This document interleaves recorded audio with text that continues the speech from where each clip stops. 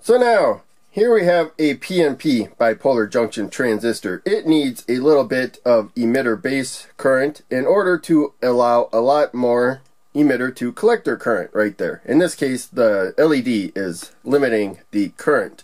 We have this situation here. If there's no emitter to base current, then there's not going to be any emitter to collector current, as we said before.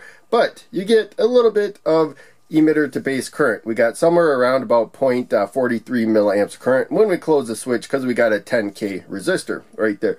If we only have 100 gain with this transistor, it's probably closer to 200, but in any case, with 100 gain, that means this transistor is probably going to let through about 43 milliamps of current. But the load is limiting it. I'm only using a 150 ohm resistor to protect the LED, so we're getting about 20 milliamps of current.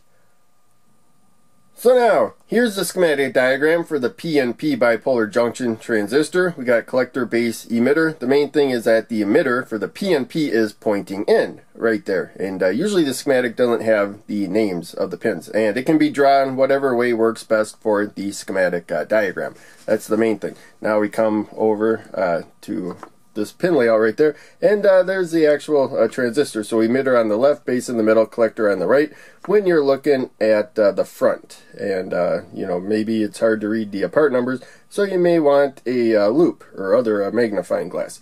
But in any case, that's where we have it right there. That's the off position, and we move it there. So I just simply have to take the emitter, which is to the left there, and put it to the top. We got the curved side now to the right, flat side to the left, and our circuit is wired up there. Just need a small emitter to base current to allow a lot more emitter to collector current.